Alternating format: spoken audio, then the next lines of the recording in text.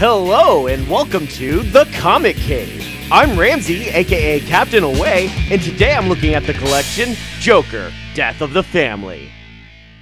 Scott Snyder began his career as a writer of short horror fiction before moving on to write for comics, including working on Marvel Comics' Iron Man Noir. He would soon come to work exclusively for DC though, and would become the one and only writer for the entire run on their New 52 Batman title. Given his history, it probably shouldn't be surprising that his run on Batman focused on a lot of darker and more horrifying imagery, and that certainly would be true of the Joker. A year before this story started, as they tell us several times, the Joker had a villain named the Dollmaker cut off his face to leave it as a gruesome message for Batman in the first issue of the New 52 Detective Comics. When he returns in issue 13 of Snyder's Batman, he begins by killing every cop in the precinct where his face is being kept in lockup by snapping their necks. Even though he never exhibited any kind of superhuman abilities before, he then straps his dead face skin back on and sets about repeating his old crimes for Batman, with the promise that he is going to seek out all of the Bat family and personally see to their deaths. Hence the name of this crossover, itself a reference to the landmark 1988 story Death in the Family, where the second Robin, Jason Todd, was murdered by the Joker. To achieve this, Joker claims to know the true identity of all the members of the Bat family, which he keeps in a little black book. This knowledge supposedly comes from a time when he may have hung onto the Batboat as it made its way back to the Batcave. Again, this would have taken superhuman abilities though, so Bats insists to his Bat kids that the Joker is lying and just trying to get them to turn on Papa Bat. They want to believe him, but it gets to be difficult as Joker begins seeking them out in their various titles, spanning across Nightwing, Red Hood and the Outlaws, Teen Titans, Catwoman, Detective Comics, Batgirl, and Batman and Robin. And those are all the titles that are collected here, so let's see what happens in them and take this away.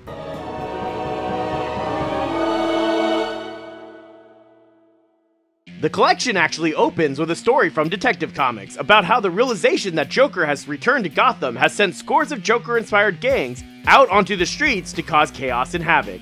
One group in particular sticks out as being notably capable and organized, a group calling themselves the League of Smiles. They consist of your worst nightmare dentist, a baker straight out of Hansel and Gretel, an actual birthday clown, and a guy who apparently likes to burn things.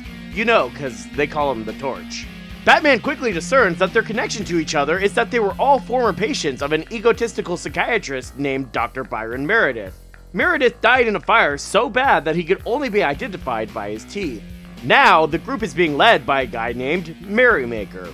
Yeah, I'm so sure that Dr. Meredith and this guy wearing a plague doctor mask and calling himself the Merrymaker are totally not the same guy. Like, totally. Oh, wait, he is. Because duh. Turns out he was just controlling the League of Smiles to distract the police while he went on a killing spree where he tried to take out his ex-wife and her lawyer and anybody else that inconvenienced him. And it takes Batman kind of a weirdly long time to figure this out, especially seeing as this is such a typical Batman story. It's not a great addition to this collection, but again, it's pretty par for the course, and while I don't love it, I certainly don't hate it. What I do hate is the next story, which is about Catwoman, and comes from Ann Nocenti's run on this series. The story here involved the Joker torturing Catwoman in various ways, mainly taunting her with reminders of her friend that died in the first story arc of the New 52 title, and, having her play some kind of weird giant game of chess? He also strips her naked more than once, and has her put on a new outfit, leading to this shot of her being covered in little bat symbols all over her body. What? At the end of it, nothing even really happens. Joker and Catwoman just kinda part ways, and that's it. The whole thing is written like a bizarre bad acid trip, jumping around locations and ideas with no clear logical step between them. Like, here, what is happening here? Did she just punch a searchlight? What? What for? You might argue that the absurd elements fit well for a Joker story, and yeah, I guess they kind of do. But I've read the rest of Ann Nocenti's run on the series, and it's pretty much all like this, so I'm not giving her a break on this story. We then briefly touch in on Harley Quinn. At this point, she was already a popular enough character to have made the turn from villain to anti-hero, and joined a list of similar characters in the Suicide Squad. She still holds a bit of a soft spot for Mr. J though, and falls into a routine of letting him take control, dressing her up like him when he was the Red Hood for a brief showdown with Batman at the Ace Chemical plant. The most interesting part comes at the end when Harley, unhappy with how Joker is acting, fights back. Joker still manages to get the better of her though, and locks her away in a room filled with bones that he claims is all of previous failed attempts at making Harley Quinn's. Probably it's just intended as torture, but I kinda like this weird and wild concept that actually fits well with a later Snyder written Joker story, Joker Endgame. Next we move to Batgirl, and as I said in my video about the new 52 Batgirl, this is possibly the best of the tie-ins. Gail Simone's writing is sharp and easy to follow, and it really plays up the emotional side of the comic. It features references to another landmark Joker story, The Killing Joke, with Joker sending men dressed in familiar outfits to terrorize both Barbara and her recently returned to her mother, Barbara Gordon I. It's a powerful moment for Batgirl, as The Killing Joke saw Barbara being shot in the spine, an event that would lead to her being in a wheelchair for many years after that, only having just returned to being Batgirl at the start of the new 52. The story still gets pretty surreal when Joker leads Batgirl to a roller rink where he has her mother held hostage, along with several other people as skaters. He then proceeds to ask her to marry him, proposing with the ring off of Mrs. Gordon's own finger. Finger still attached. Gruesome. To save her mother's life, she agrees to marry him, leading to her showing up to a chapel with another kidnapping victim, a priest, with flowers and a veil. We learn from a creepy flashback where Joker tortures a psychiatrist simply by talking to her that Joker plans for a rather different wedding night, primarily involving a chainsaw and a basement. If I cut off your arms and cut off your legs, would you still love me anyway? Things get even more emotional with the appearance of yet another psychopath, this one Barbara's own brother, James Gordon Jr., who interrupts the solemn event with a hand grenade. No, really. He also manages to chloroform Barbara while she's distracted with almost losing control on the Joker, and this leads us into what will be the first of several first-person shots as the Joker presents the character with a platter of something. We don't see what it is yet, but it obviously can't be good, and he will do the same to all the remaining Bat Family members at the end of their stories. Which leads us to Jason Todd and Tim Drake, also known as Red Hood and Red Robin, respectively. They were the second and third characters to take on the title of Robin, following the original Robin, Dick Grayson, having become Nightwing. As I mentioned earlier, Jason Todd was killed by the Joker, one of the events of the pre-New 52 era that is still supposed to have occurred.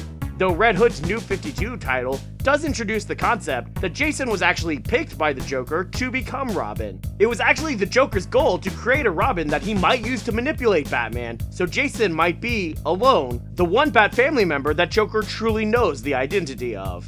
None of that is mentioned here though, and instead his story starts out with Joker murdering a woman whose only crime was having met Jason in an airport and going on a date with him. She actually suffers a lot even just leading up to this moment because of that, because the creators of the Red Hood and the Outlaws comic seem to really hate women. Joker's primary goal though is to kidnap both Jason and Tim so he can psychologically torture them with their own past, just enough to hint that he might really know their secret identities like he claims. This psychological torture, for all the characters, is probably the most powerful part of the entire story, giving us insights into each character and their motivations, while also showing how effective a villain Joker can be without him even lifting a finger. Joker gets Tim and Todd into a room together, demanding they fight to the death for his entertainment. Since Todd is already typically up for murdering people at the drop of a hat, he readily agrees and begins attacking Tim. But the two, somehow basically reading each other's minds, manage to turn their fight around and bring it straight to the Joker. Unfortunately for them, the Joker Todd guns down turns out to be just another dummy, filled conveniently with knockout gas. So next is Nightwing, who at this point was running Haley's Circus, the circus he grew up in and learned to be a trapeze artist in. He brought the circus to Gotham because he's apparently both stupid and crazy. And lo and behold, Joker kills the circus clown and strings him up with an appropriately ironic sign. Get it? Cause the clown was like a knockoff of the Joker? Like Nightwing is like a knockoff of Batman, I guess? Joker also kidnaps Rhea, a former member of Haley's Circus and Dick's ex-girlfriend, who was arrested and sent to Blackgate Penitentiary after she tried to kill Nightwing. I mean, I get it, Rhea. He is a dick. Joker pumps her full of his special Joker gas, TM, and makes her into a knockoff Nightwing. She attacks Dick again until the poison kills her, just so he can feel some man pain. It's pretty messed up. So how does Joker know who to go after to hurt Dick? Well, you could say he really does know Dick's secret identity, but as Joker points out himself, Dick hasn't exactly been hiding it well, having appeared as Nightwing at every stop the circus has made in the past year, and also wearing a skin-tight outfit in the world's tiniest mask. But I'm sure that guy isn't Dick Grayson. Nah. That just leaves Damian, who is upset about Joker having kidnapped Alfred earlier in the pages of Batman. He finds traces of hairs at the crime scene that lead him to the zoo, which, surprise surprise, turns out to be a trap laid just for him. The Joker proceeds to get very literal with the youngest Robin, having him hatch himself from an egg and drowning him with maggots that a real baby Robin might feast on. The story comes to a head with a Batman infected with a Joker toxin, attempting to kill his own son. Even readers keeping up with the story in all the comics couldn't be sure if this was really Batman or not, because the last we saw of him in his own series, he was knocked out in an electric chair and taken away by the Joker. But it does turn out not to be the Batman, just a martial arts master that Joker dressed up as the Bat. That leads us to our final issue, the one and only issue collected here, actually from Snyder and Capullo's Batman. We find everyone gathered at a table, their platters before them, and learn that Joker designed this trap so that if Batman rises from the table, he sets the entire Bat family on fire. It's finally revealed to us what's inside the platters, when Alfred lifts them all to reveal everyone's faces, sliced up and served on ice. Oh man, that is messed up. Joker then gives a pretty long speech about how the Bat family just makes Batman weaker, and how their games just aren't as fun as they were when it was just the two of them. He argues that they are basically in love with each other, and that Batman needs to kill his whole family in order to be truly as strong and driven as he can be. He then threatens to start the fire himself if Batman doesn't, so Batman stands, igniting the gasoline. What Joker didn't realize is that Batman, well, is Batman. He knows the caves they're in are under a reservoir, and blows the roof of the cave to send water pouring down on the fire, which Joker does not find amusing. Whew, so creepy. Can't you just hear that in the Mark Hamill voice? Batman pulls off Damian's bandages to reveal that the Joker never actually cut off anyone's faces. He just had fake ones made? What? Batman confronts Joker deeper in the cave system and begins talking about that time when Joker was holding onto the Batboat to make it back to the Batcave. He says Joker let go at this spot, not because he couldn't hold on, but because knowing would ruin his fun. This is expanded on a little later when we see Bruce pay a visit to Joker in a flashback, where he all but declares himself as the Batman, and Joker looks, but doesn't see. The comic concludes that what Joker fears the most is reality, and when Batman threatens to reveal Joker's true identity, the Joker essentially takes his own life, leaving behind only the disgusting mask that was once his face. We also see that Joker's little black book is actually completely blank. The comic ends with everyone taking some personal time away from Bruce to recover from the mental scars this whole ordeal took on them, and learning Joker's final joke. The Bat computer identifies a slight radioactive element that was in the latest batch of Joker poison, an element that's original name, Honium, had the elemental symbol HA, which just leaves us with the breakdown.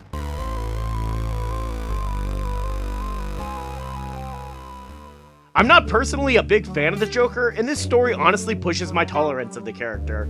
There's only so much suspension of disbelief a reader can take, and this comic severely pushes the limit. All the stories seem to be occurring at the same time, and yet Joker is in all of them. I guess his ability to seem like he's in a dozen places at once is supposed to make him feel more threatening, but mostly it makes it feel less believable. And the setup all of this had to take. I know they keep saying he's been missing for a year, but that's a year real time. Comic time, it does not at all seem to be. The events of the first 12 issues of Batman leading up to this story all took place over the course of no more than a month or so, and most of that was a single night. Even if you give him the year, stuff like the roller rink and the chapel would have taken massive amounts of preparation that had to happen right then. There's no way he could have pulled them off well in advance without anybody noticing. And the amount of coincidence his plan relied on, like Damian ending up at the zoo. Good thing none of the others, especially Batman, investigated the scene of Alfred's abduction. All those ironic traps would have been completely wasted. Or when he almost lost a chainsaw fight to Batgirl, and only survived thanks to the unexpected intervention of James Gordon Jr. What was his plan here? To really cut off her arms and legs? That doesn't seem like it fits with the rest of his plan. It's all just such a mess. So I'm giving this a recommendation level of low. Individually, the various creative teams do a pretty good job of creating a truly horrific monster version of the Joker, but put together, it becomes a bit of a big, unsightly mess.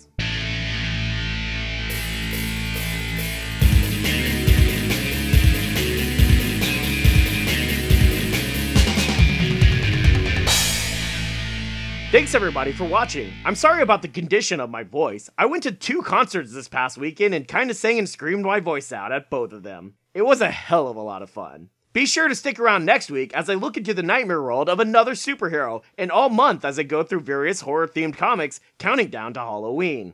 Hope to see you then, right here in the Comic Cave.